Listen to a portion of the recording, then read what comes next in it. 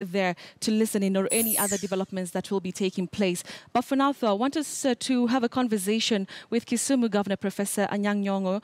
Thank you very much, sir, for joining us this evening. So before we get to a reaction about the postponement of that election tomorrow, what can you tell us about the situation on the ground? Because the whole day we've been seeing quite an engagement between police and the residents there.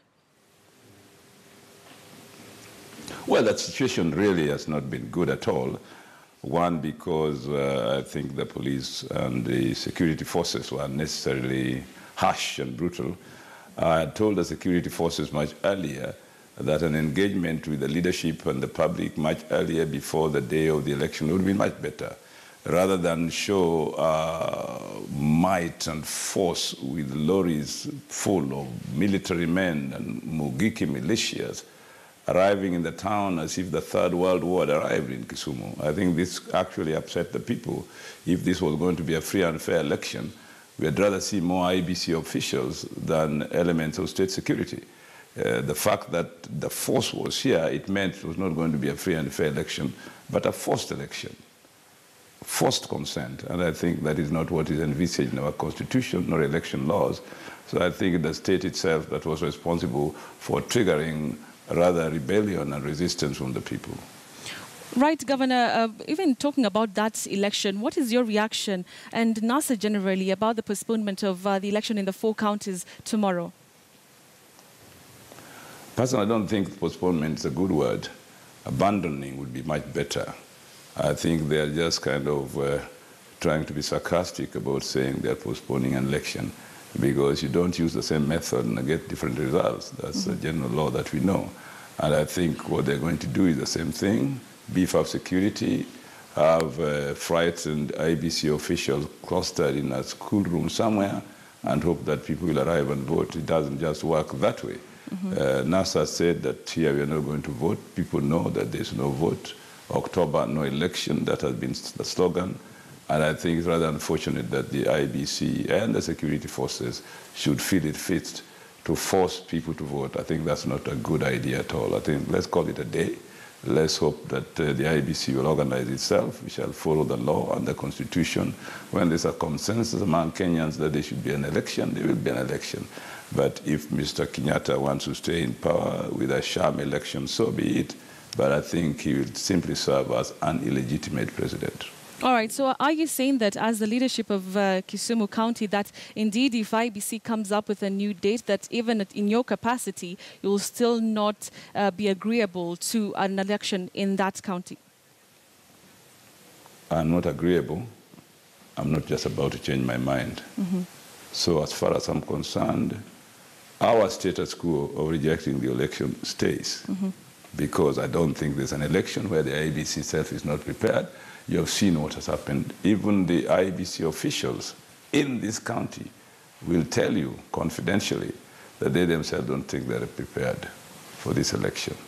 And more than that, as I speak now, Mugiki militia went from Kisumu City to Awasi Township, to Moroni Township, to Chemelil, to Kopere, to Songo, brutalizing people. They go into people's houses, they take food, they break doors, they rape women. A terrorized public like that is not one that's just about to turn around and vote for anybody in the next couple of days. I think we need to bring the situation to normal by withdrawing the forces back to where they belong and preparing a proper election by the IBC. I think we're in a state of siege here in Kisumu. Tomorrow morning, I'm actually heading to Kericho to go and meet my colleague, Governor Chepkwony, so that the two of us can travel to the border between Kenya and Kericho and talk to the two communities and tell them that we don't want conflict. The two of us are agreed, in as much as the Governor Stephen Sang of Nandi has also agreed that we really don't want our people to fight over nothing except an imposed rule by somebody who thinks that some people must vote whether they like it or not. Right. I think voting is a citizen's right. It is also a citizen's right not to vote. That is guaranteed in the Constitution.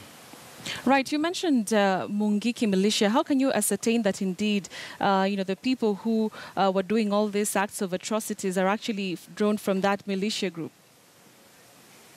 I don't believe that a professional policeman trained in Kiganjo would behave like the one I'm seeing in the city of Kisumu. If that is the case, then the standard of the policemen has really deteriorated. And if that is the case, then independent police oversight commission or authority is not doing its work. These characters are definitely not policemen, nor army men for that matter. For example, yesterday in Jaramogi Oginga Odinga teaching a referral hostel, a woman arrived with cut wounds on the head.